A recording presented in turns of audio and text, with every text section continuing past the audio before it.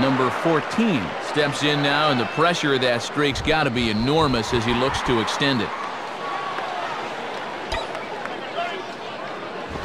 And a fastball is hit on the ground toward short.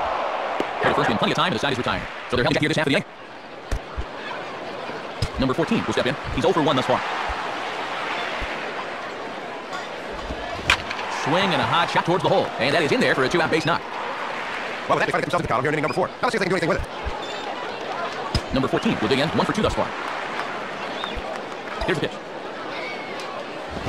Swing and a hard line to center field, and that'll get down for a base hit. Well, this guy doesn't seem to be having fun. He's got their own 2 hits in the game. Just keep pulling. We'll move ahead. This one to pick up the action at the bottom of inning number 9. Number 14 will dig in, looking for hit number 3 in the ballgame. And here's the first pitch.